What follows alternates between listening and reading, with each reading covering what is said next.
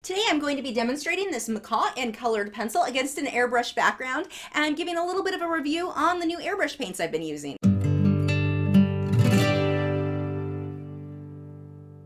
Hi, I'm Lisa, the artist behind Lachri Fine Art. For this piece, I am working on Fabriano Artistico Extra White Hot Press 140-pound watercolor paper. I'm using polychromos and luminance for my colored pencils with a Derwent Drawing Chinese White. I'm using brush and pencil touch-up texture with titanium white mixture for some of the highlights that you'll see me painting on this. And the airbrush paint, this is something you've not seen me use before. I'm using a lot of Holbein's airbrush paints. The reason that I decided to try these out is they're not supposed to clog your airbrush as much as the Createx do, and it was true. They're kind of amazing. They cost a bit more, but oh, did I love them. I love them enough that I went and bought like 20 more colors. So worth it though. I'm in love with these paints, and it's not that the Createx are bad. I'll probably still use them here and there, but they do clog the airbrush a bit more often, quite a bit more often. And these ones, I wasn't having that problem. So these are probably going to be my new go-to airbrush paints. If you're supporters over on Patreon, this week's tutorial is 3 hours long. That is by far my longest Patreon video yet. Normally they're 1 to 2 hours, but this one, I just wanted to keep things a little bit slower so that you could really see how I was moving the pencil and how I airbrushed this. Now, if you do not have an airbrush, you can still get a very similar background. I did a live stream recently showing you how to layer that and get the out of focus background with your pencils. I will have a card pop up so you can check that out. Now let's go ahead and move on to this tutorial. Before we get started, I want to explain how I'm able to airbrush this but keep the white of my paper white.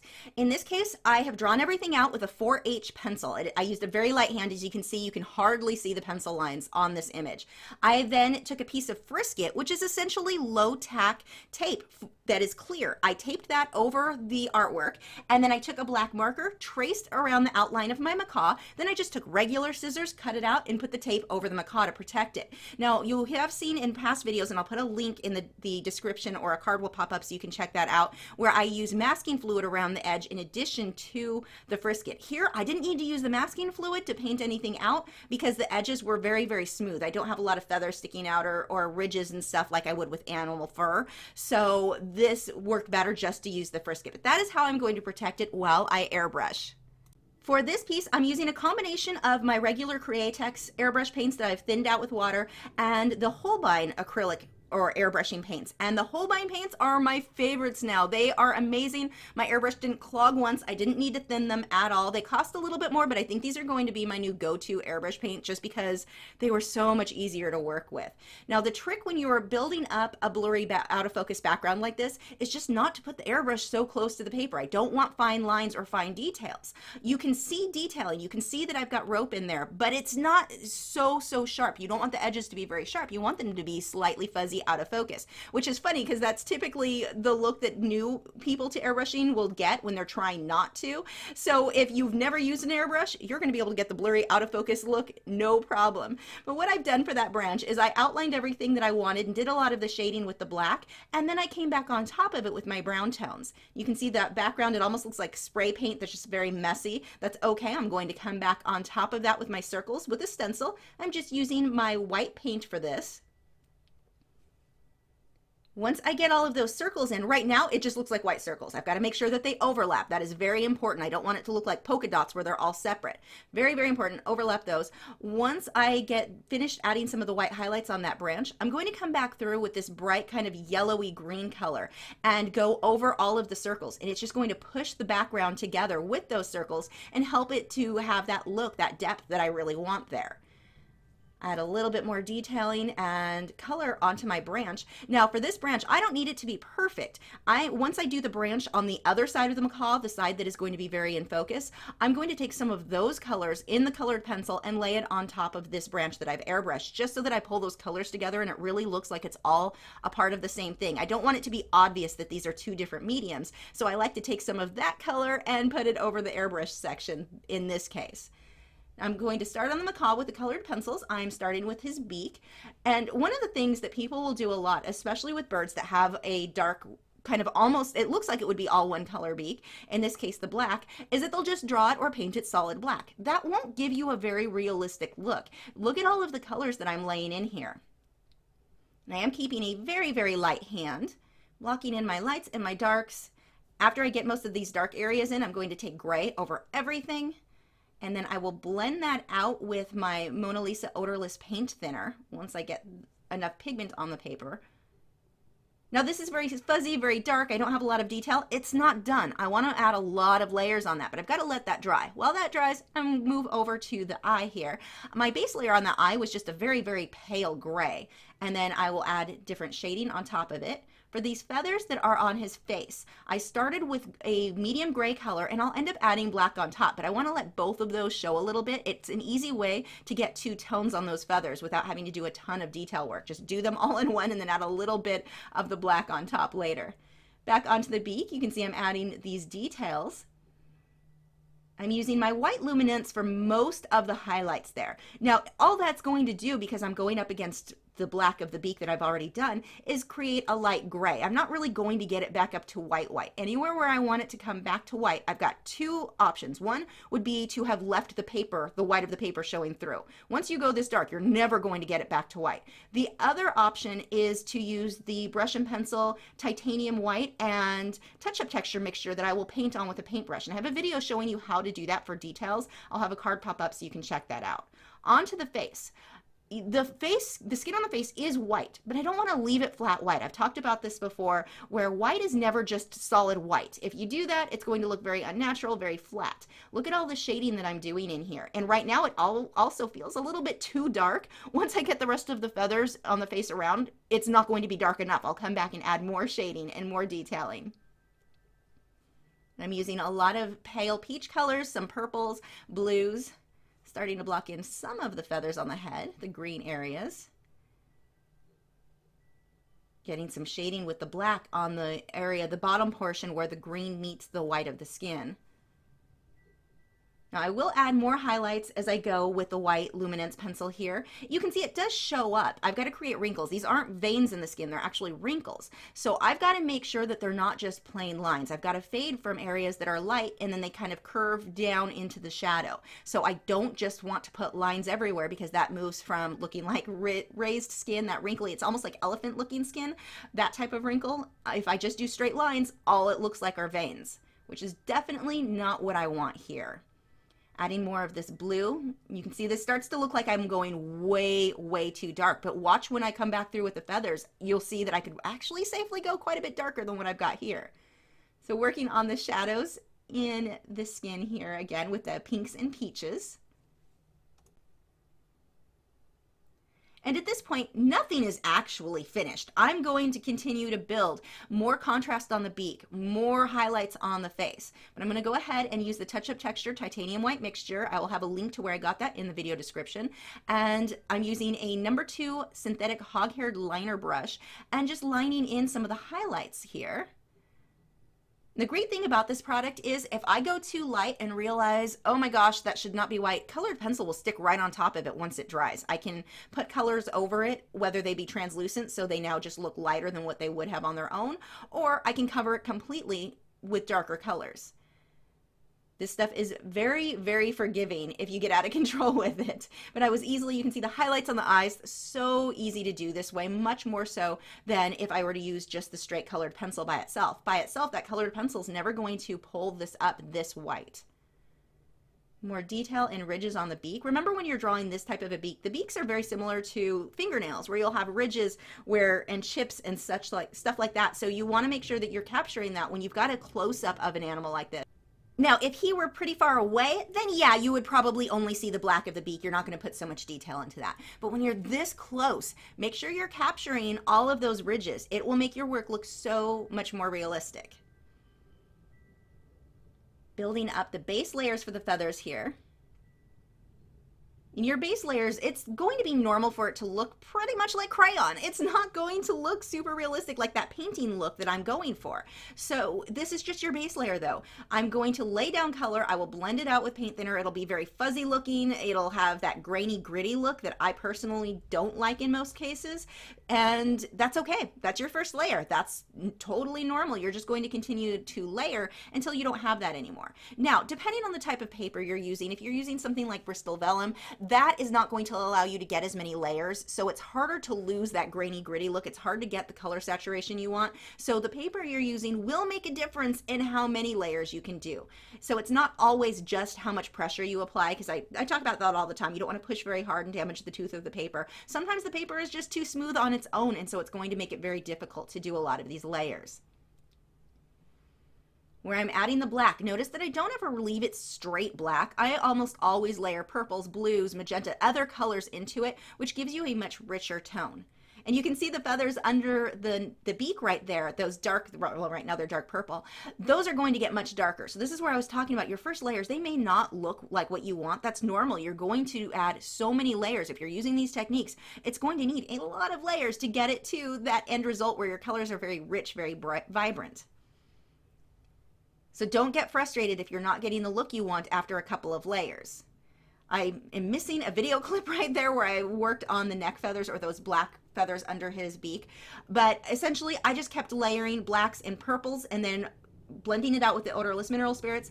Then I took my lavender, what is it, violet gray, I believe it is. It's Bioluminance. I cannot remember the name right now, but I added the detailing of the feathers just along the edges there. Now for this next section, we're going to move over it pretty quickly because it's actually from the live stream, and I'll have a card pop up so you can check that out. But you'll be able to see in real time how I did a lot of these feathers on the next step. Here I'm using that touch-up texture titanium white mixture again. Right now these lines are too white, but it's okay. I'm going to let that dry and then take yellow over it, which gives me a very pale yellow. If I just did yellow over the colored pencil, the yellow is very translucent. It's not going to show up. But by putting that titanium white touch-up texture mixture, it's very similar to how I would do glazing with oil or acrylic painting, where I add the white, then add the light color that's super translucent on top of it so that I get a much lighter version of that color. And it lets it show up over the darker colors that it normally wouldn't be able to. So this is the part from the live stream. Like I said, we'll move through this very, very quickly because you can watch this in real time. And it's just a layering process. I get my light colors, and after I've outlined the feathers, then I start building up my shadows and highlights on each feather, blending it out. Let it dry completely before you move on to your next section, because if you don't, you can either damage the tooth of the paper when you put a pencil over wet paper, or the pencil may just not stick very well anyway. Even if you're not worried about damaging your paper, it just doesn't work very well. Layering more and more. This is just, there's so many layers to get the color to be as rich as you want it to be. Now the trick when drawing feathers like this guy's kind of fluffed up, so his feathers are somewhat separated, more so than if he was kind of sitting up straight or the wind wasn't blowing and his feathers are more sleek looking. You have to be careful how you build these up, because if you overdo the shadow in between all of them, you can turn this into looking more like scales than feathers. So there's a fine line there, because these ones do need to be separated, being that the wind was blowing and separating those feathers, but I don't want them to be so separated that he looks kind of like a fish or a dragon. So I will be doing a lot of layering, and then layering in this case where I'll take one color and go over the lights and the darks to kind of pull everything together a little bit better. Moving on to the next feathers here, again, just blocking in where my lights and darks go. I don't worry about the detailing being perfect. I don't even worry about the color being perfect. It really doesn't matter at this point. I just want to get most of the white of the paper in each section filled in. Now, as you can see, I'm working in fairly large sections. If you have a hard time where that seems overwhelming, do one feather at a time. You don't need to work in these larger sections. I do this because I feel like I'm saving a little bit of time, but what happens if you're, especially if you're newer to colored pencil, when you're working, you go through the ugly stage, lasts for very long because it's a slow medium to work in. So if you can break it up one feather at a time, complete that feather so it looks great, it's a little bit more encouraging when you look at your work and go, okay, this part looks amazing, so I know I can do this, instead of one large section at a time. When you do those larger sections, that ugly stage lasts for so long that a lot of people will get discouraged and not feel like they're going to move out of that ugly stage, and they give up. So it may be better for you to do one single feather at a time. Another big tip that I have for you is look at each of these feathers as abstract shapes. Don't look at it and say, okay, I'm painting or drawing a feather. I think that that's another way that can feel very overwhelming, and things tend to not come out right because you start to think, oh, I know what a feather looks like, and you draw what you think it looks like, not what it actually looks like. Look at that reference photo.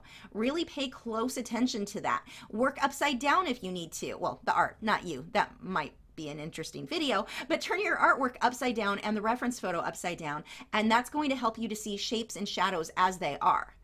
Now, I don't worry that every single feather is exact. If I'm a little off, no one's going to notice if I don't have all the feathers that are in the reference photo, or if one feather's 2 inches to the right. No one is going to notice. I need the major portions of this correct. The outline of the bird, the eye, the beak, the feathers on the face, those need to, the large areas where the blue and the gold and the black are, those need to be in the correct place. But each individual feather, if it's a bit off, no one's going to know the difference.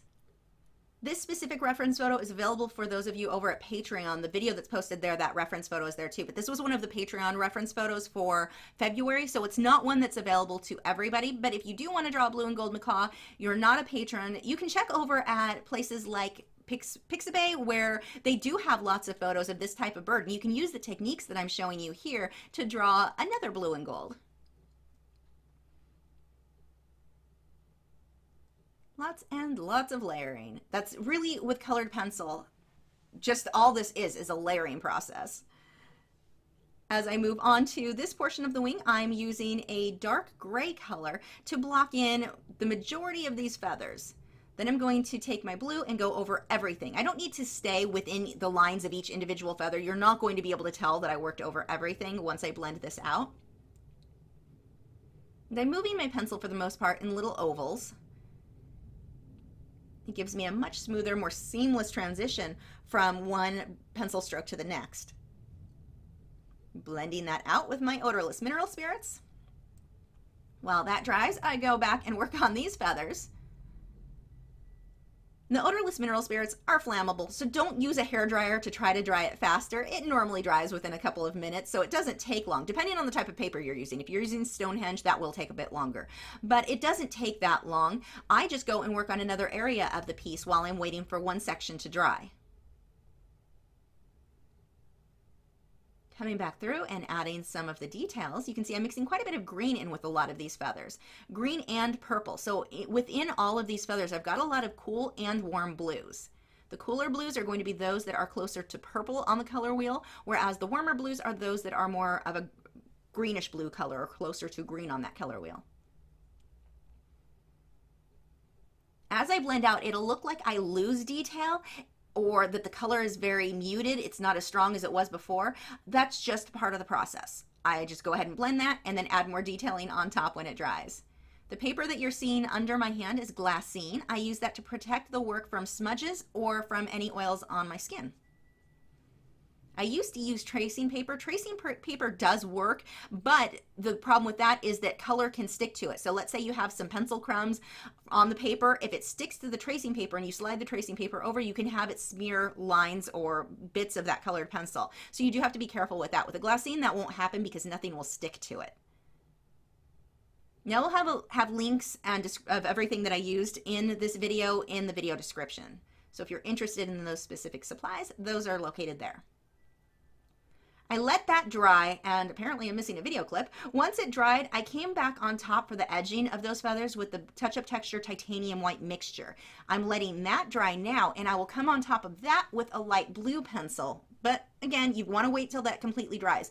Even if it feels dry to the touch, let it dry for several minutes longer, because if you don't, it can kind of chip or flake off. It needs to be completely dry, more so than just dry to the touch.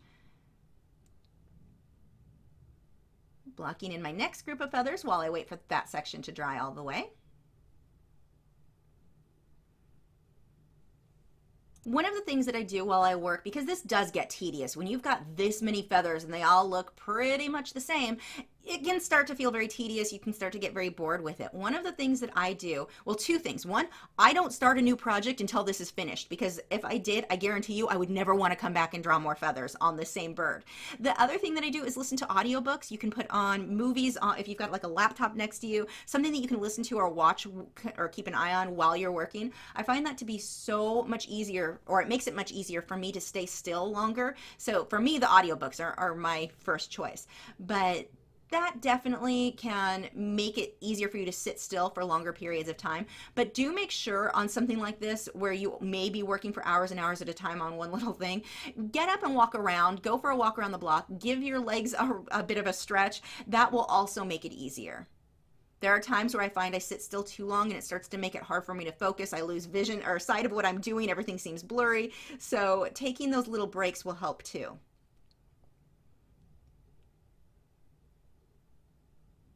What I try to do is get the feather mostly blocked in where my lights and darks are before I blend out. And each time before I blend out, I've got probably a good 3 to 5 layers of colored pencil over each other before I blend out with the odorless mineral spirits. What happens is if you don't have enough pigment on the paper, enough pencil on the paper, when you blend out with the odorless mineral spirits, it can't do much. There's not enough pigment there. So make sure you've got enough layers on there first.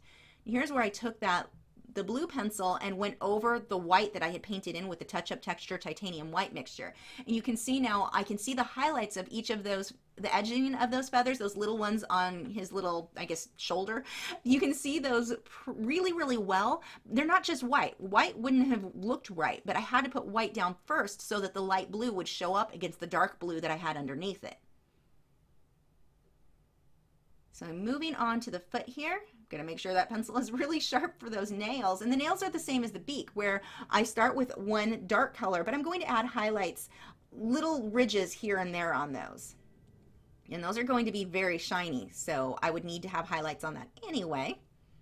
Now the challenge at this point for this branch is to make sure that while this side is in focus, and I do have areas where you can see where the bird has been chewing on it or it's kind of worn down, I've got to make sure that this branch still feels like it's the same branch from the other side that is airbrushed. I don't want it to be obvious to the viewer that these are two different mediums, that these were done at two different times. So this is why I've got to take some of that color that I'm going to use on the branch and pull it onto the other side so that they really, really blend together nicely. Got a lot of shading in here. This whole section is very, very dark.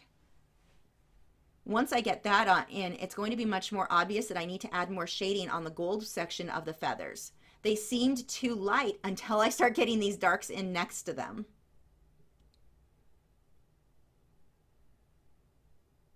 Just really paying attention to that reference photo. And it's not that every line has to be exact. I don't think that that's important. I need to be very close. I need to kind of follow the direction of the feathers, make sure those are all the same. I want to follow the direction of the ridges on the branch. And this branch, this section of the branch, I made much wider than it was in my reference photo because I accidentally made the other side of the branch too wide when I was airbrushing. So I had to balance that out over here. So obviously it's not exact, but I do want to go for semi-close so that I capture the feel of that texture. Adding some shading here on the feathers. I want to make sure this bottom side of this wing is a bit darker than the back, just because of how the light is hitting him.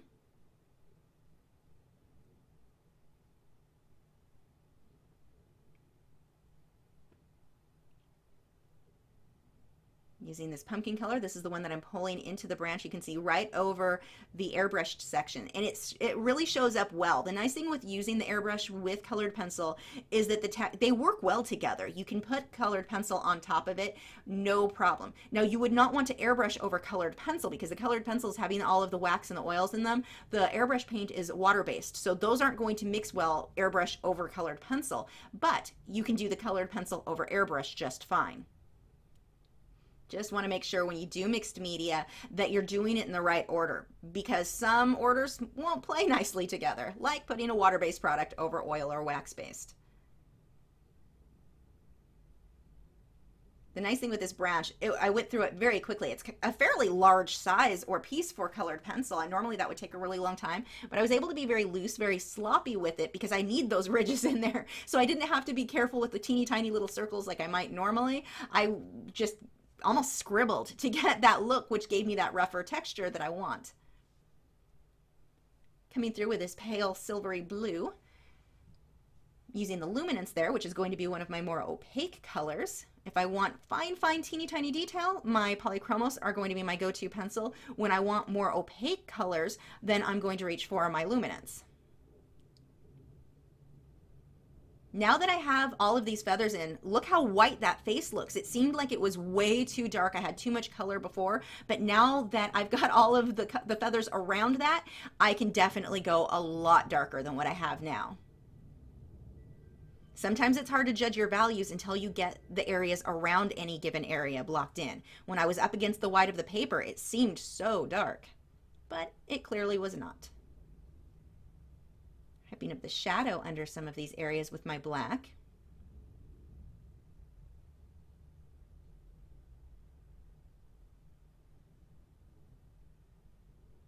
Just adding little details in here. Again, not exact to the reference photo. I just need to go for close. It's at this stage of the drawing that I step away from the reference photo. I generally will put it away completely and just focus on what I think my piece needs to improve on. Do I need to darken an area that isn't as dark in the reference photo? What is going to make for a stronger piece on mine? So you'll see where I darken up on the final photo. You can really see. I darkened up a lot more on the white of the face where I pulled more blues and purples for the shading. My reference photo, that area was a bit overexposed. It was solid white. I knew for mine it would look better if I added more what little shading I could see in that reference photo. I came through and just hyped that up a lot more with the blues and purples, and I think that it definitely improved on that. So that is it for this piece. Let me know if you have any questions. Again, all of the supplies that I used are listed below in the video description.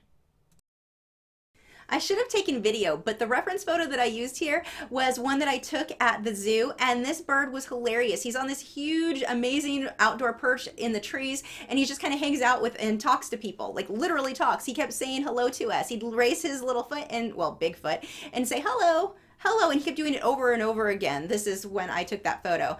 That guy was an absolute crack up. And now my husband thinks he needs a blue and gold macaw. I don't know how many of you guys have ever owned parrots, but my parents bred them when I was a kid. We actually bred blue and gold macaws. They're noisy and destructive, and they eat everything, like everything. Walls, doors, windowsills, closet door. I got in trouble for that one because that was actually my fault. Not that I ate the door, but that I let the bird stay in access to the door and wasn't watching, and yeah. Parents weren't happy about that one. But I need to convince him that the shoulder chicken is enough bird for us. Wait, don't leave. I'm done talking about animals. Have you already subscribed? If not, there's a button right there. It's round, orange arrow, can't miss it. If you have not already subscribed, hit that, and that will help you to keep up to date with all 5 of my new art videos every single week. I'll see you guys tomorrow.